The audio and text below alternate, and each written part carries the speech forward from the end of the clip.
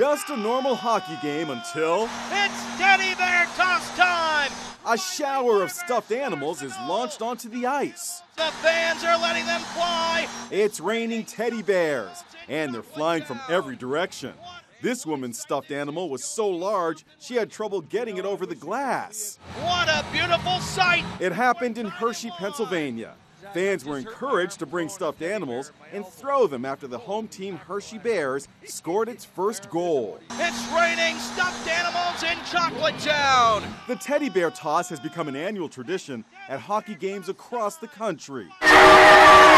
This is what it looked like at a minor league game in Bakersfield, California. Here come the Teddies! Watch the Bears fly in Portland, Oregon.